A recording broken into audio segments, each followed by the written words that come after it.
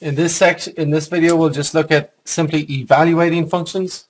So here's the different examples I'll be doing, and also these examples along with exercise 36. Okay. So let's begin. F of x equals 3 minus x. What I like to always write down is f of parenthesis for fun. F of an empty parenthesis would be 3 minus empty parenthesis, okay? So in place of x, we can always put a parenthesis, and that really helps us because then we can just use what we learned in chapter 2 to figure everything out. So f of parenthesis is 3 minus parenthesis, okay?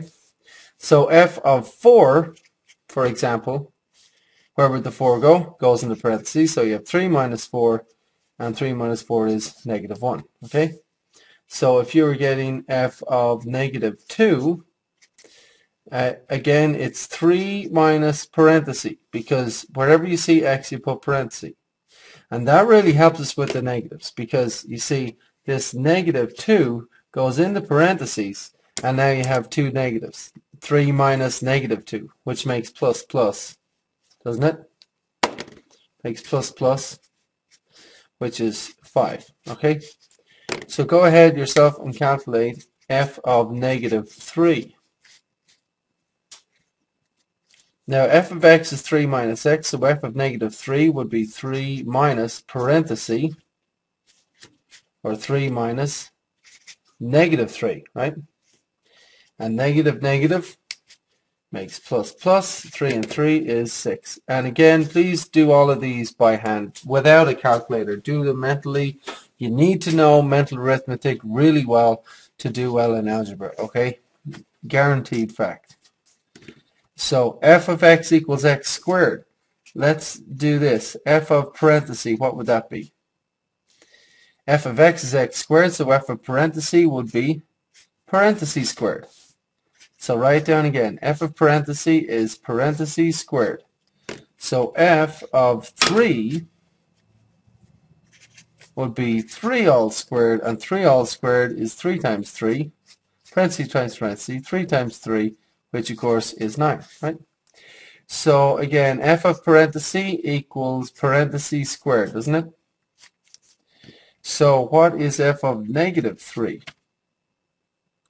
It's negative 3 in parentheses squared. And that's again why we always use parentheses, to deal with these negative numbers. It helped here, it helps here also. Now, when we see this, we know, oh, the negative is contained in parentheses. The squared is beside the parentheses, so that's parenthesis times parenthesis, negative 3 times negative 3. And again, the answer is positive 9. So it's equals positive 9. Okay. Go ahead and get f of negative 4. F of x is x squared, so f of negative 4 is parentheses squared. In the parentheses, put negative 4. So that makes, again, negative 4 times negative 4. Negative times negative, positive 16. Okay. How about this one then? G of x is negative 4 times x squared. So straight away, write down g of parenthesis. What would that be? If the input was just an empty parenthesis, the output would be negative 4 times the input squared, the parenthesis squared. So write it down again. G of the parenthesis would be negative 4 times the parenthesis squared. So if the input was 5, that would be negative 4 times 5 squared. Now, our work on the other section really helps us because we need to remember our order of operations. PEMDAS, please excuse my dear Aunt Sally. What do we do first? Multiply 4 times 5, or do we square it? We apply the exponent, don't we? Exponents come first and then you multiply, okay? So the exponent on the 5 turns that into a 25, so you have negative 4 times 25, negative 100. Or you can think of it this way. It's negative 4 times 5 times 5, right? which is negative 20 times 5, negative 100. Okay? So let's go ahead and figure out g of parentheses is what? Write it down. It's negative 4 times parentheses squared. So g of negative 3, the negative 3 would go in for x in parentheses. The squared touches that, so that's parenthesis times parenthesis, negative 3 times negative 3. Negative 4 is on the outside. Now I multiply these and I'll get the answer. Negative 4 times 3, positive 12. 12 times negative 3 is negative 36. Okay? So that's how we calculate those. So if g of x is negative 4x squared, go ahead and calculate g of negative 1. Can you do that? Press pause on the screen on the video and give it and try it. That would be negative 4 and in parentheses negative 1 squared. And again, remember your order of operations. We've got to do the squared first, then multiply. Okay? So we've got to apply the exponents first, then multiply. So it's negative 4, and you can just think it out as 1, or you can go negative 1 times negative 1, apply the exponent that way, and you get negative 4 times 1, which is negative 4. Okay? All right, let's have a look at h of x equals negative x squared. Write down what would h of parentheses be equal to. H of parentheses, it would just be negative parentheses squared, wouldn't it? So write it down again. H of parentheses equals negative parentheses squared. So if the input was 2, the output would be negative 2 squared. And the question is, what do I do first? Subtract or apply the exponent? Apply the exponent, then subtract, right? Now, the exponent only applies to 2, not the negative. So that's 2 times 2, which is 4, right? And the negative is on the outside. So h of 2 is negative 4. Okay, now figure out h of negative 2, for example. Now it's h of x is negative x squared, so h of negative 2 would be negative parentheses squared. Or in other words, negative 2 squared.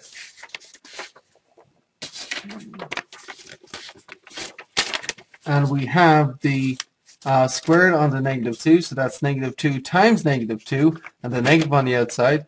Negative 2 times negative 2 is positive 4, and so this negative comes down here then, and we just get negative 4 again, just like h of 2 is negative 4, h of negative 2 is also negative 4. Okay?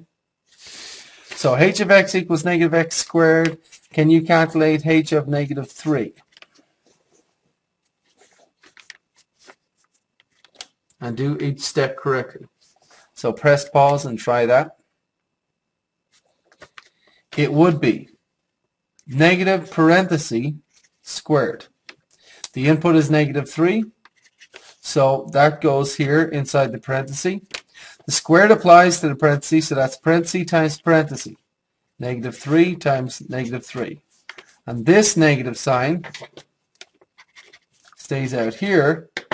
Now negative 3 times negative 3, positive 9, and the negative sign stays here, so we have h of negative 3 is equal to negative 9, and that is the answer. Okay? Now let's take a look at these two examples. If we had g of x equals negative 7x minus x squared, write down what would this be? G of an empty parentheses. If your input was just an empty parentheses, what would the output be? Wouldn't it be negative 7 times parentheses minus parentheses squared? So write it down again. That's true. G of any input would be negative 7 times that input minus that input squared. And that's what it would be. So if the input was 2, the output would be negative 7 times 2 minus 2 squared, which is negative 7 times 2 is negative 14 minus, and then square the 2, that makes 4. Or you could just do this, 2 times 2. Okay? So that's negative 14 minus, and again, we've got to multiply before we subtract. We can't go 14 minus 2 is 12. Got to remember your order of operations, PEMDAS, because we must multiply and then subtract. Okay, so 2 times 2 is 4, and negative 14 minus 4. If you're in debt 14, you subtract 4, you're in debt 18, so negative 18. Or you can think of it this way, that's negative 14 plus negative 4, negative 18. Okay, so let's see if you can calculate g of negative 2. What would that be? G of negative 2. G of x is negative 7x minus x squared, so g of anything is negative 7 times the input minus the input squared. The input happens to be negative 2, so we put negative 2 here and here, right? Negative 7 times negative 2, positive 14. Now we've got to write down this subtract sign and apply the exponent. That's negative 2 times negative 2. We've got to multiply before we subtract, so do that later. But for now, multiply these, and that gives positive 4. So the whole thing is 10. So we find that g of negative 2 is in fact positive 10, where g of positive 2 was negative 18. So, I mean, they're not always going to be the same thing. They might be different. It depends on the function. Let's have a look at this. H of x equals x squared minus 2x. That's exercise 36. Write down h of 4. Well, it's the input squared minus 2 times the input. The input is 4, so put 4 here and here. 4 all squared, that's simply 4 times 4, which is 16. Minus 8, 16 minus 8, of course, is just 8. So now you calculate h of negative 4. H of x is x squared minus 2x. H of anything is the input squared minus 2 times the input. So negative 4 all squared minus 2 times negative 4. That's negative 4 times negative 4 minus 2 times negative 4. That's what we have. Negative 4 times negative 4, positive 16. Minus 2 times negative 4. You could think of that subtraction as plus negative. So it's plus negative 2 times negative 4 plus 8. 16 plus 8 is 24. So h of negative 4 gives us 24. All right?